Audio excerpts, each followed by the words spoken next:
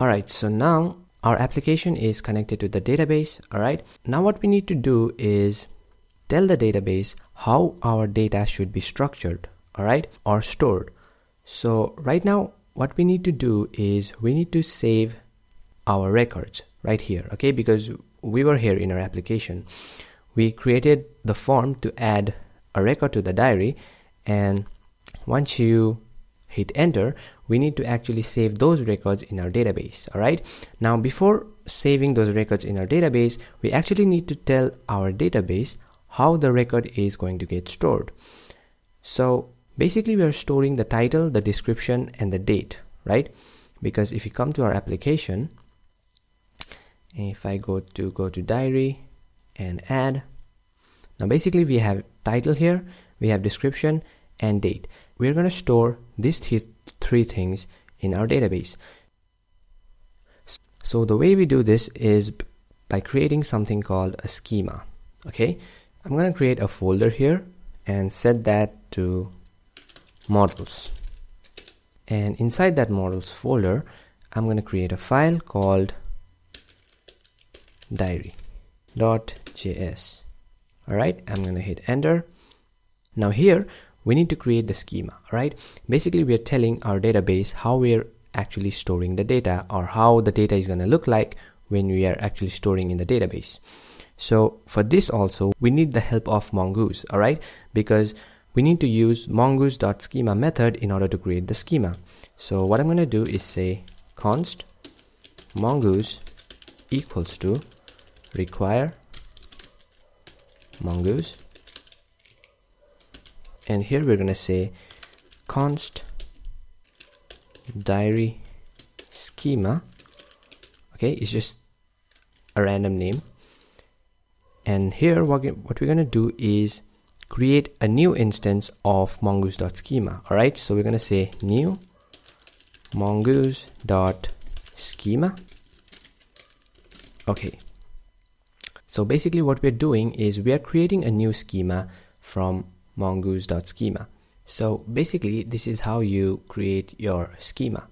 Alright, and inside this mongoose.schema you can actually specify what are you storing in your database. For us, we were storing the title, the description, and the date. So we need to specify that inside mongoose.schema. So the first thing we'll be storing is title. Alright, and we're gonna set it as an object, and inside that object we can actually add certain options. The first one is the type, and we're gonna set that to string. Alright, this means that the type of the data for our title will be a string. The next parameter that I'll add is required, and I'm gonna set that to true. This means that the title should be required, it should not be empty. Alright, so when you actually send an empty title from the front end, our backend will actually throw an error, because here the required parameter is true. Alright, so it won't accept an empty string. The second one I want is the description, and here also it's gonna be the same thing. We're gonna set the type to string and required to true. And the third one is gonna be a date.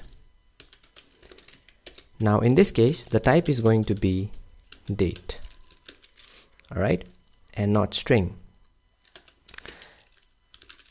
And in the required parameter it's gonna be true, because I also don't want the date to be empty. Alright,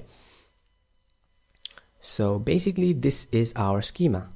Alright, so as you can see we are just structuring our data in our database. Alright, that we need three things in our database, that is the title, description, and the date.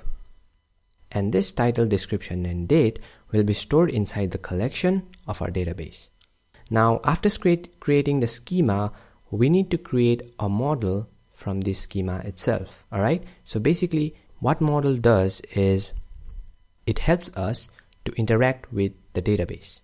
Alright, so in order to create a model, there is a method called mongoose.create model. Alright, and it will take two things. First one is the name of the model itself. So we actually have to give the name of the model, and in this case I'm gonna give diary. Alright, and the second thing it will require is the schema. On what schema is this model based? So the schema is our diary schema right here, because we are creating a model based on this schema. Alright, so let's copy this and paste it right here. There you go. And I'm going to export this. So module.exports equals mongoose.model. Alright, so basically what we're doing is we are creating a model with the help of mongoose.model method. Alright, so we are creating a model which is of name diary, and we are creating a model based on diary schema that we have created right here. Alright, and we're basically exporting this model with the help of module.exports, because we need this model in our app.js in order to create, read, update, or delete a data.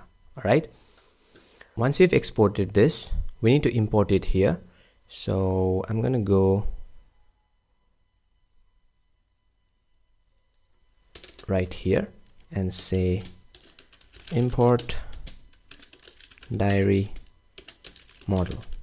Alright, and here I'm going to say const diary equals to require, and we need to require this right here. Alright, so right now we are in our app.js file, so we need to go inside the models folder. So /models/diary. Alright, because basically diary.js is exporting our model. So now this exported model is imported in our app.js and is inside this variable. Alright, and with the help of this diary model we can interact with our database.